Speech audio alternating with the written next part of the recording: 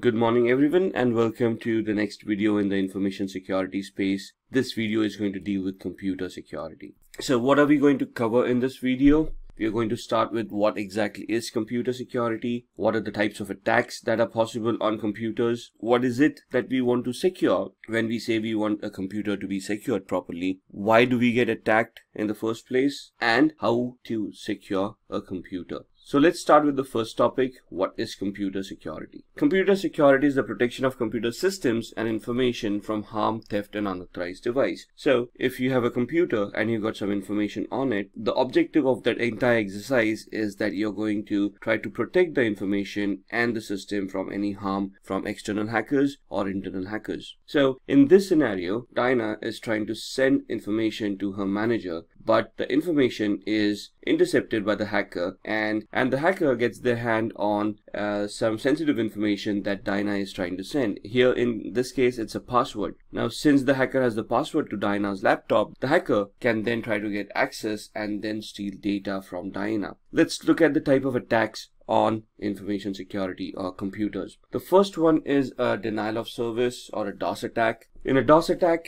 an attacker normally tries to consume the bandwidth or the resources that are available for the server that is deploying the application, or that is allowing those resources to be given out to the users. And once the hacker has restricted those resources or has consumed those resources, there wouldn't be any sufficient resources for end users or legitimate users to consume, thus denying them the legitimate service, and hence being called a denial of service attack. Here in this case, there is a bot master, there are various bots, and these bots would then generate traffic or malwares and then try to attack the victims. A bot is nothing but a software that can be installed on a victim's machine, using which the attacker can then remotely send commands to the bot, and the bot will then create that traffic to attack the victim. So here, in this case, the bot is nothing but that software that has been installed on the victim's machine that allows the bot master, or the hacker in this case, to remotely send commands to the bot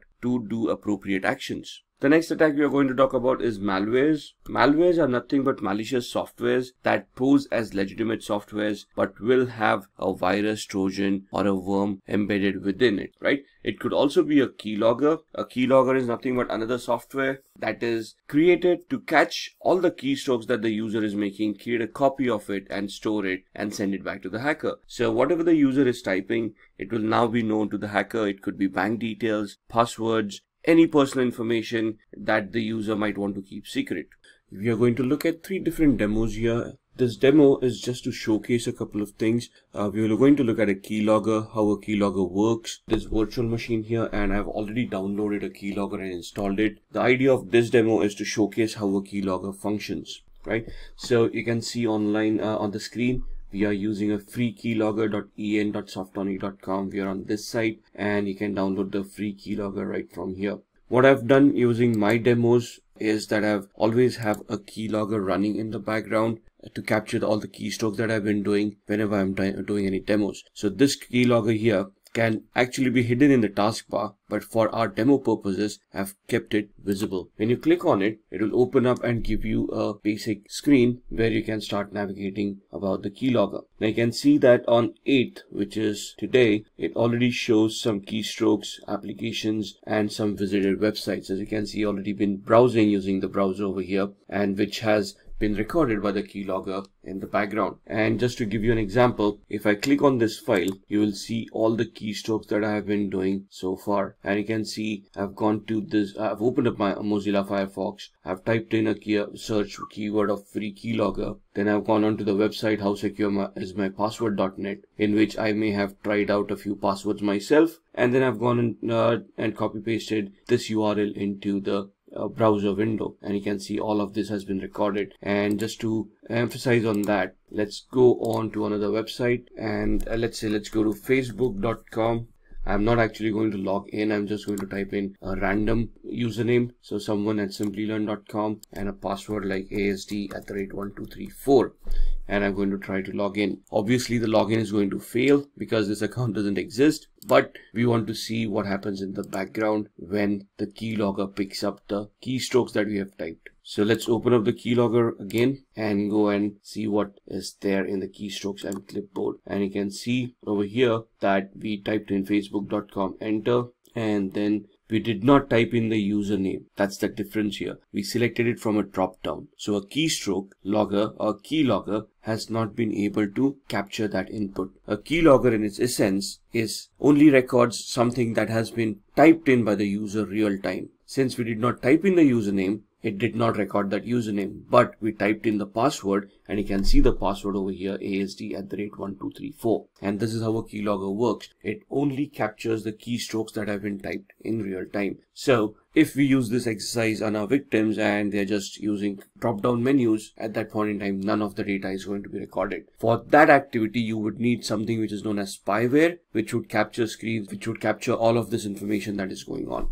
Now, apart from just logging keystrokes, what this software also does is it also has a list of used applications. You can see all the applications that have booted up along with the operating system and the ones that have started up after the operating system has booted. It also has a list of the visited websites. So you can see these are the websites that we have been visiting, and they have been listed right here. The last one being Facebook, login or sign up, right? So this can store history for a really long time. If I go back in time and if I look at some of the demos that I've been looking at, so on 14th of September, these were the keystrokes that I utilized when I was doing some trainings or while I was providing some demos on other topics. So a keystroke or a keylogger will store all that information and keep on recording it till you actually delete that data, or you can reset the keylogger. You can also set up the keylogger to send an email to you on a daily as a daily report to a particular email address that you have sent. So as long as it detects the internet connectivity, this keylogger will send you an email to the email address that you have specified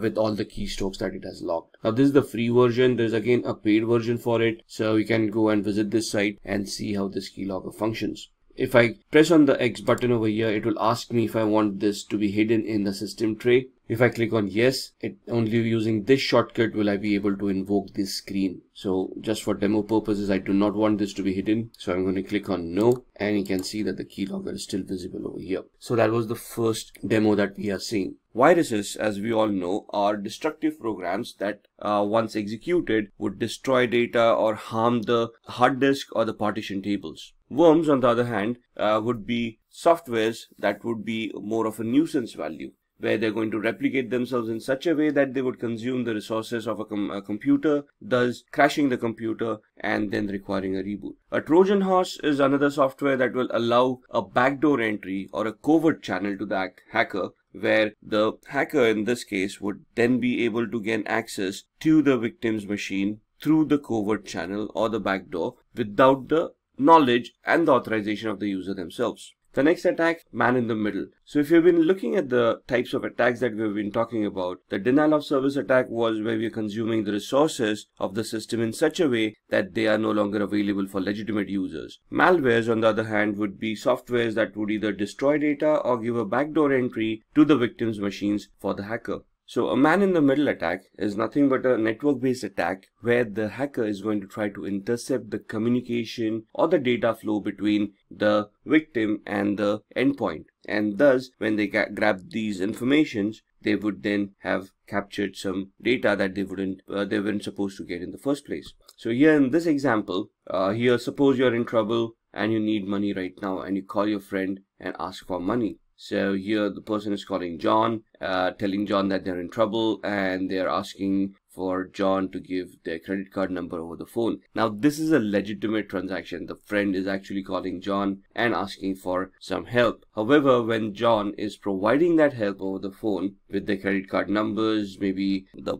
CVV number and all of that, and then the OTP at the end of it, at the same time there could be a hacker doing a man-in-the-middle attack where they could be eavesdropping on whatever is being said or whatever data is being transferred. And once they capture this confidential data, they can then misuse that data to their own gains. The next attack is phishing. Phishing is a very common attack in today's world. It is where the attacker sends a bait, often in the form of an email with a hyperlink in it, to encourage people to click on it, thus getting redirected to a malicious server that the hacker is hosting, and then end up giving out confidential information. Now, obviously, the requirement here is that the email that is being sent out by the attacker needs to look very legitimate and needs to look genuine to the victim for them to go ahead and click on the link and provide that data. So here the example is where the email has been received. Dear customer, your account is going to expire today. To keep your account activated, please click on the link here and proceed with the verification process. Now here the link that we see, activate.com, would be a hyperlink which is going to mask the actual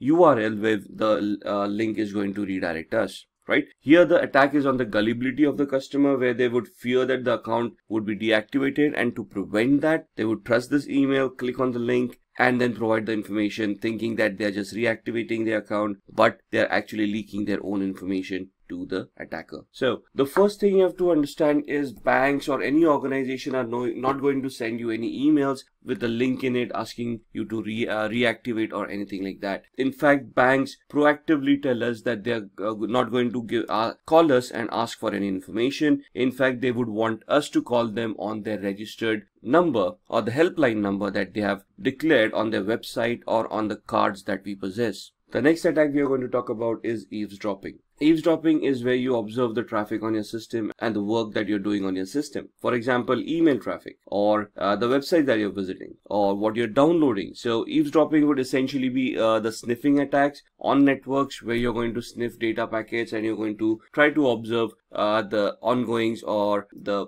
data that is flowing between endpoints, between servers, and you're just going to try to observe it. The next attack is SQL injection or SQL injection. SQL stands for structured query language, which is the language that is used by an application to interact with the database and the database to give that information back to the application. Right? So an SQL injection attack is where an attacker can inject a malicious input in that SQL query that is being created by the application, which, if executed by the database, is going to leak confidential data. Especially, they're going to leak data that these users were not authorized to access in the first place. So, the next attack would be a password attack. As the name suggests, this attack is used to crack or get the password for user's account. Or when we say crack passwords, this is basically where somebody is trying to brute force or they're trying to guess the password and they're going to break the password, thus getting access to your accounts. There are 5 different ways passwords can be cracked. The first one is a dictionary attack, where we use every password that is possible through the dictionary. Now this is the use of an actual dictionary, and that's one of the reasons when we try to create passwords, we are advised not to create passwords based on dictionary words,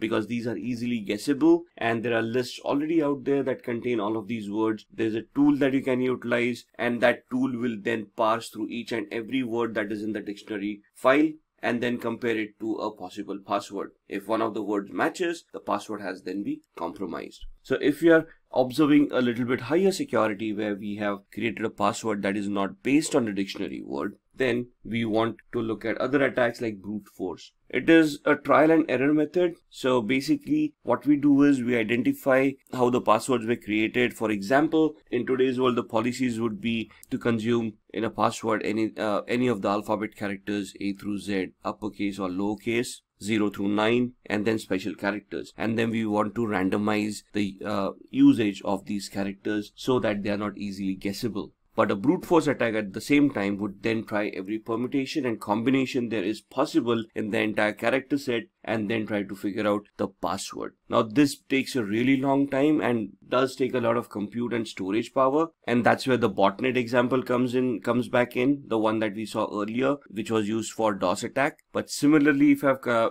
infected multiple computers like this, I can then distribute this attack onto all those computers and use the entire compute power that is available to shorten the time that is required to crack the password. Now, this is 100% successful given the time that it may take. So if the time that is going to take is going to be 100 years, the attack becomes unsuccessful because during that period, the password is most likely to be changed, the technology is going to be changed, and so on and so forth. So if the password is easily guessable, this can be a very easy attack to perform. Then a keylogger, which is a similar attack to what we have seen. So a keylogger, as discussed earlier, is nothing but a software that once installed on your machine would grab each and every keystroke that the user has made and store it in a file, which the hacker can later on access. So whatever you have been typing, passwords, credit card information, or anything else, all of those would be recorded and stored in a file, and that's one of the best way a password can be compromised. Then shoulder surfing. This is a physical attack rather than being a technical one.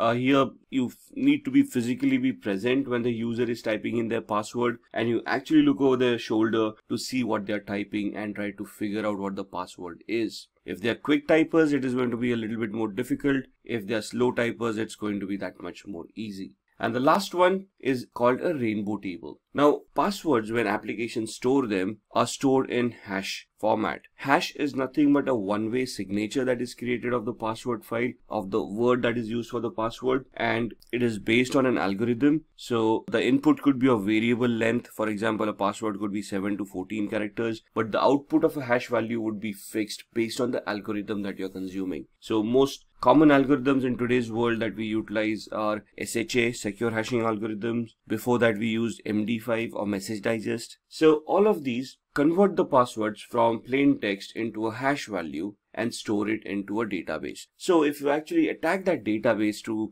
grab a password, you're going to get the hash value, not the password in clear text. And thus, in that scenario, comes the rainbow table to the rescue. A rainbow table is nothing but a file that will have the list of all possible passwords along with their hash values in the required format. So if you remember the dictionary attack was nothing but a list of words based on the dictionary that were stored in a file, and then the software was just trying each and every word against a possible password. Here, we do not have the word, but we have the hash value. So to reverse engineer hash value, what we created is, we created a rainbow table where there would be a list of all the possible passwords and their corresponding hash values. So we then compare the hash value that we have captured and then search for that hash value in the file that we have created. The hash value that matches the corresponding word to it is the password in clear text. So these are the 5 types of password attacks. Then moving on to social engineering. This is something very common in today's world. This is basically where the prey is the human itself.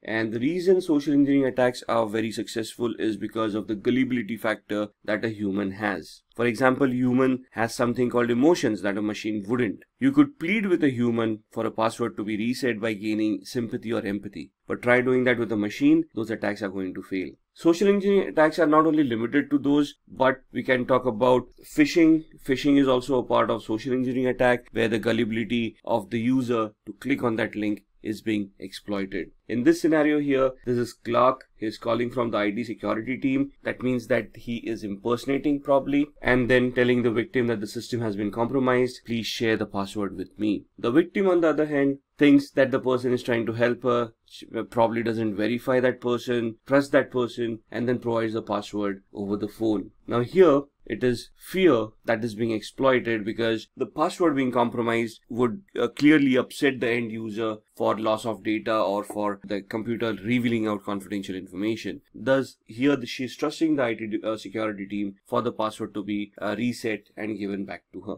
Now, let's talk about what to secure. When we talk about security, we talk about the CIA triad. CIA, not the agency, but CIA stands for confidentiality, integrity, and availability. And this is the basis of which your security stands. So any course, any training that you go through will always talk about confidentiality, integrity, and availability. And this is the triangle or the triad that we're talking about. So when we talk about CIA and we talk about confidentiality, confidentiality is the aspect where we want to keep the data secret based on the value of the data to us. For example, there would be data that is publicly being displayed. For example, the data that we publish on our website, which when a user goes on is clearly visible over there. But there would be some data that the company needs to keep private or within themselves, so that the data would have proprietary value to that organization and that could be sold as a business. Even within an organization, when you're talking about data, there would be classification levels. There would be data that would be made available depending on the hierarchy and the roles of people within that organization. So when we use those access control lists and we try to keep data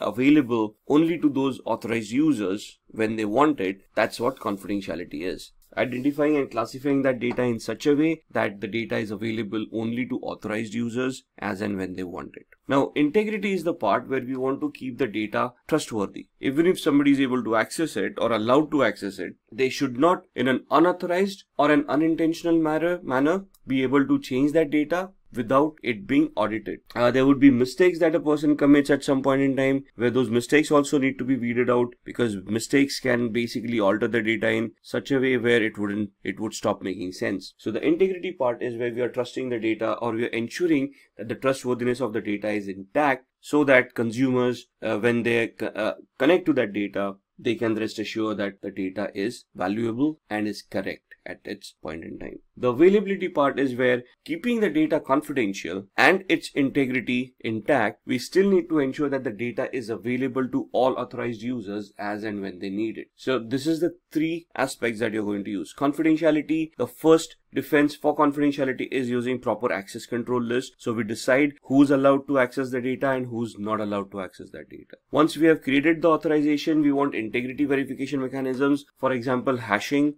So we have some data stored, we create hash values of that data and we store them in a secret file. We keep on taking the hash value of those data to see the match. So if the hash value that we have taken now matches the hash value that we had taken earlier, the data is still intact, it has not been modified. But if the data gets modified even by a single character, the entire hash value changes. So if the hash value of the current data does not match the hash value of the data that was taken before, then the integrity is no longer there. Now, integrity verification cannot be done on files that keep on changing often. Normally, we will use system critical files or some very secret files that remain static and do not change often. Only then can we take hash values and then we can compare them properly to see if they have been modified or not. The availability part is creating redundancy. The infrastructure in such a way that even if there is a small failure, we can absorb the failure, we can still move on, and still that data can be made available to the end user. Motives behind this attack. Let's discuss motives behind these attacks. So, the first motive of any attacker, especially when you have discussed denial of service or distributed denial of service, would be to disrupt business continuity. The business, if discontinued or if there's an interruption in the continuity of a business, would cause great harm to the organization. Let's say in lost profits, lost businesses, lost revenues, loss of goodwill, service level agreements not being adhered to, which would cause penalties to be paid to the customers and the clients, and so on and so forth. Apart from that, information theft and manipulating data. Hackers normally would steal information from organizations and then would try to resell them on the black market or to competitors so that they can make a quick buck. Creating fear and chaos by disrupting critical infrastructure. This is where terrorist hackers could attack organizations or could attack governments, crippling some of the services that they provide to the nation or to some particular areas, thus creating fear and panic amongst its citizens and thus harming the nation as a whole. Financial loss to the target. We have all talked about banks getting hacked, money being stolen from there, individuals getting compromised by phishing attacks and losing their life savings. Similarly, organizations can also lose a lot of money if they get hacked, especially with the new laws in the market where they may have to pay penalties not only to the customers but to governments for failing to protect particular data. Achieving states' military objectives. Countries keep on spying on each other. We have heard a lot of news in the recent world where a specific country like Russia was supposedly involved in the US election and so on and so forth. So some of these attacks could really happen in the world. In fact, if you take into consideration Iran and the nuclear strategy that they had created and what Flames and Stuxnet created as a havoc as far as Iran's nuclear reactor was concerned. Demanding ransom. This is a very recent case in 2017 where WannaCry was released to the world and it infected a lot of computers, costing the world around $4 billion in losses. Damaging reputation of the target, loss of goodwill. You wouldn't want to trust a business who gets hacked, right? So, I mean, the thought process is, if you cannot secure yourself, how would we expect you to secure critical data or sensitive data of your customers? And then propagating religious or political beliefs, we have organizations like ISIS who have a lot of propaganda online, a lot of videos, audios, where they keep on targeting people who are susceptible to these kind of videos and try to recruit them for their own causes. So these are some of the motives behind these attacks. A motive could be anything. For example, an hacker could just be doing it for fun. Maybe somebody is just trying to hone their skills or learn new skills, and they just try it out against a particular victim without the victim even being realizing it, or the hacker actually having nothing against that victim. So a motive could be anything and everything that you can think of, anything that would encourage a hacker to attack a particular organization or any organization at random. Now let's talk about how to secure a computer. Now, there are multiple ways of securing computers. See, these are some of the basic ways. We are not going into advanced ways. We are still not talking about data centers. We are looking at end users. We are looking at talking about securing computers. So the first and the foremost is a two-way authentication mechanism. Most of us use that on a regular basis. We have secured our Gmail and Facebook accounts with two-way authentication, where we use usernames and passwords, and then an OTP or a one-time password is texted to us or sent to a particular email address, which we then have to input to then get access to the required resources. Securing passwords, we also have been told quite a number of times that passwords need to be secure, which means that they should not be easy to guess. They should not be based on names. They should not be something dear to us. Shouldn't be a reverse of a mobile number or a combination of date of birth and the mobile number. Basically, a password should be randomized, should be of a length of not less than 8 characters. 26 characters is supported, so it depends how much you want to secure your password with.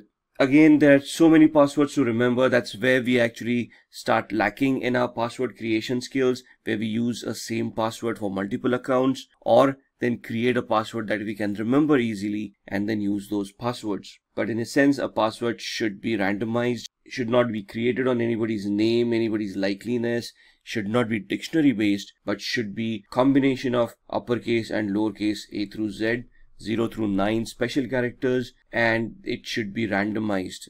The string should not be less than 8 characters, can go up to 26 characters maximum. Regular updates, this is very important when we use softwares, and we are especially relying on third-party softwares. For example, operating systems. Either we are using Linux, Microsoft, or Mac. There will be flaws and vulnerabilities that would be identified in any of the operating systems on a regular basis. And that is why when we purchase a license, we get free updates for life of that operating system. As individuals, it is important that we keep on installing these updates. These updates may not only be functional in nature, but could also be security updates. For example, Microsoft releases security updates every second Tuesday of every month. These security updates are collected together. These basically are patches that have been created to patch the most critical vulnerabilities, the most common vulnerabilities that have been identified not only by Microsoft, but have been reported to them by third-party organizations and individuals as well.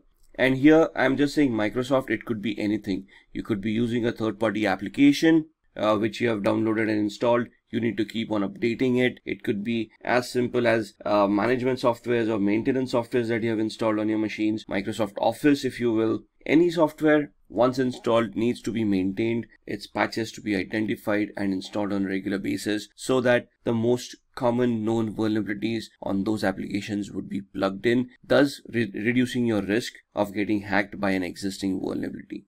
Antiviruses. In today's world, when we spend so much time on the internet, we interact with so many people, we send and receive emails with attachments, and we download a lot of data off the internet. Now, an antivirus is there to help us to identify whether any of these files that we are uploading, downloading, receiving via attachments could be malicious or could have a Trojan or a virus in it. So the antivirus job is to scan these files and warn us if there is anything malicious about that file.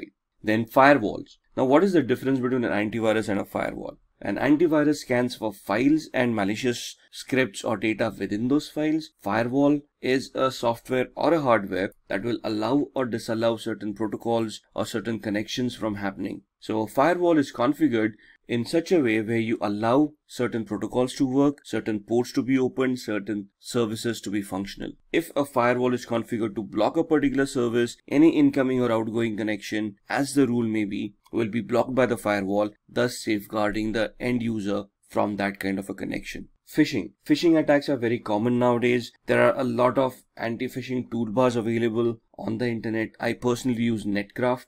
These anti-phishing toolbars basically look at the sites that we visit on a regular basis and then give us a risk rating of whether the site is genuine or is a probable fake site. On a regular basis, we also receive emails from unknown sources about lotteries that we have won, or a Nigerian prince who has left a few $1 billion, and we receive SMS on our mobile phones as well. So we need to first verify the authenticity of these emails to understand whether these are genuine emails or fake mails. How to do that, we'll be looking at that in a future video of how to identify phishing mail and how to identify whether the mail is genuine or not. Cryptography, encryption. Try to encrypt as much data as possible, but be aware that with encryption you would be consuming a little bit more compute power, maybe a little bit more network bandwidth, and a little bit more storage. So there has to be a fine balance of how much encryption we want to use compared to how much compute and how much capacity that we have. But in today's world, with the latest laptops having at least 8 GB RAM and a i5 processor being common, encryption is a very good option. Once, let's say, an entire volume or a hard disk has been encrypted, even if somebody tries to get access to it, they would not be able to understand the data till they crack the encryption key to decrypt that particular data. When we are transmitting data over the line, we always should be using HTTPS. The S stands for SSL or TLS, Secure Socket Layer or Transport Layer Security, which ensures that data is encrypted while it is being transmitted over the intranet or the internet. And securing your DNS servers. DNS servers are domain name servers, which are basically indexes that allow mapping of a domain name to an IP address. For example, when we type in google.com in the address bar of a browser, the internet doesn't know what google.com is. There's a DNS server which would host an index of all the domains with their corresponding IP addresses. And it is these IP addresses that help us identify devices over the internet. So securing these DNSs is very important. For example, if a hacker is able to send a fake update to a DNS, changing the mapping of a particular domain with a particular IP address, and the hacker then can host a malicious server, give it a particular IP address, change the mapping on the DNS server, and thus have unsuspecting users redirected to malicious websites without them even knowing what's going on. So securing DNS in today's world is very much important. Let's go through some slides. Two-factor authentication adds layer of security to the authentication process by making it harder for attackers to gain access to a person's device or online accounts. As discussed, when we use online mechanisms, or let's say in this example, we are making an online payment, and when we are on the bank side, we type in what the payment recipient is, the amount, and all that data. And when we click on pay, we need to authenticate that the payment has been initiated by us. And so the bank sends a OTP or a one-time password to us for authenticating the transaction, right? Once we receive the PIN or the OTP, we type it in the website, on the bank's website, and then the transaction is authenticated. If the PIN or the OTP is incorrect, the transaction gets invalidated right there and then. Secure passwords. So as we have been saying, passwords need to be strong. They need to be created in a certain manner, which can be randomized. So here we are prescribing at least 15 characters. Now I understand 15 characters of passwords which are unique to each and every account. It would be very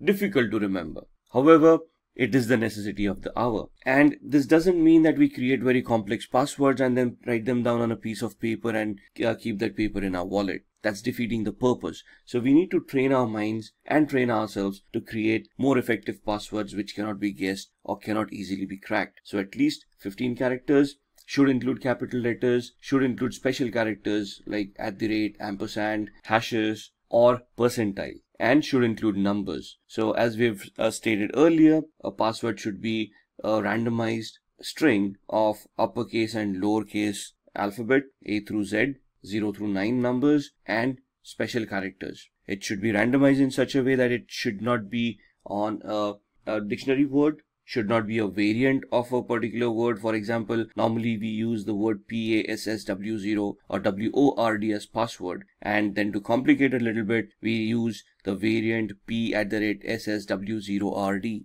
These are still easily hackable passwords because these are commonly used by a lot of users in the world. So we have to be very careful, and we have to create those passwords which are unique to us and are very difficult to crack. So for the second demo, let's go to this website, how secure my password is, and this will get you a little bit of an understanding of how long it would take for a computer to crack the current password that you have. And I don't suggest you actually type in your passwords, but just type in some random words to understand the complexity of a password, and how more complex the password, more lengthy the password, it would be difficult for a brute force attack for a computer to conduct, right? So here we are assuming that we are doing a brute force attacks. That means that we are going to try each and every combination of the character set to crack a password, and based on a regular machine, how much time is it going to take for that machine to crack a particular password. When we say a regular machine that an average person can purchase in a laptop or a desktop store, right? So if I just use the word PASSWORD,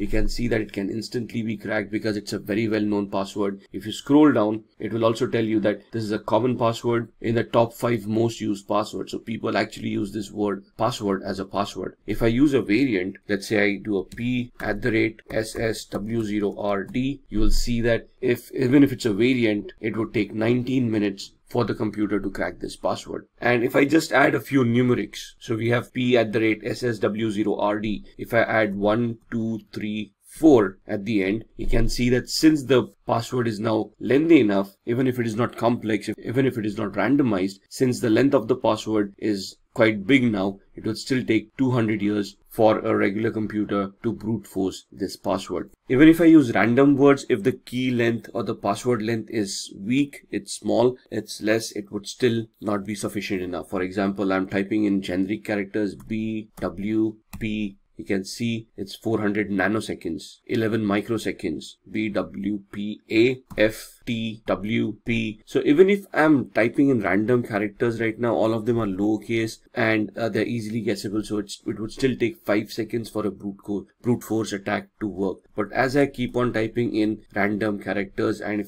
as I increase the length of the password, you can see the number of years that it would take is increasing phenomenally. It is now 898,000 years for us to crack this password. I don't even know what I have typed so far, but since the key length is strong, the password is now efficient enough to withstand brute force attacks, right? So that's the reason why not only randomness, we creating a random password is important, we having number of characters in a password is also very important. So I would suggest to have at least 12 characters to 18 characters in a password for it to be effective enough against brute force and dictionary based attacks. Regular updates for all the softwares is recommended. In fact, if possible, set it up for auto updates. If you're not comfortable with that, because it may require restarts and it may consume a lot of bandwidth in the background, especially if you're doing something that consumes bandwidth. For example, you're on a VoIP call and then suddenly something triggers an automatic update. So we don't want those scenarios to happen. So you can still keep them on a manual basis, but remember to at least check for updates once in a while. Maybe once or twice a week would be recommended. Over a period of time, you would realize how often the updates of an application are being sent, and then you can customize and you can then vary your updates or checking for updates as per your feedback that you're getting. So you get updates because the older version was hacked or was vulnerable. Some vulnerabilities could be reported by third-party users, or some organizations do a vulnerability assessment and penetration test themselves. Over a period of time, realize there are some flaws and will create updates and send it across to mitigate vulnerabilities.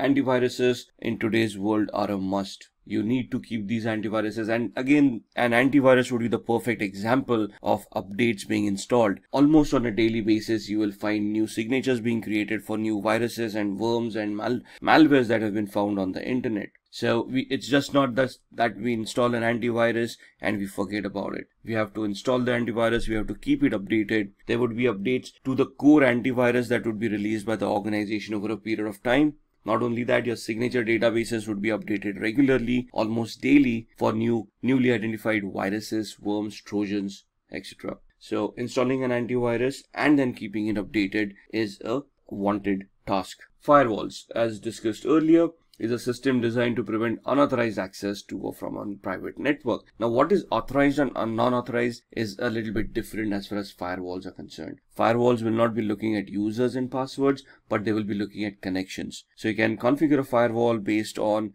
IP addresses, port numbers, MAC addresses, and maybe even a web application firewall with certain scripts that are allowed or disallowed. We'll be discussing firewalls in details later on in a particular video. Right now, let's just focus on having a good firewall installed and having it properly configured. And this is where the technicality comes in. So you want to allow a particular channel to be utilized, and you want to disallow another particular channel from being utilized. You have to create the specific rules in the firewall. So at the network level itself, if any threat is created, the firewall will try to mitigate it once and for all. Phishing: when you get an email that looks suspicious, you have no relation with, then do the following. Never click on that link given in the email. For example, you will get a lot of hyperlinks. Maybe you get a very genuine looking email from Facebook saying there has been some unauthorized activity on your account. Click here to verify your account. Verify the authenticity of that email. Do not click on those links. Check the header of the email. See where the email has actually come from. Or the best thing is right click on that link, click on copy link location and paste that hyperlink in a notepad. You will get the underlying path to where that link heads to. Verify that the path is correct, is actually owned by the organization who the email is representing. If yes, everything is fine. If not, something is wrong. Do not give any personal information or details if asked. You will see a lot of lottery winning emails coming in asking you for personal information like date of birth, address, phone numbers. All of these are very important to keep ourselves secure on the internet as well. Our identities could be leaked out and somebody could then hijack our identity and create havoc for us. So only give out information to trusted people. If you do not trust the email, try to verify the authenticity. If you are unable to verify the authenticity, reply back with a generic questions asking for further information about why you should reveal that information. If it's a genuine email,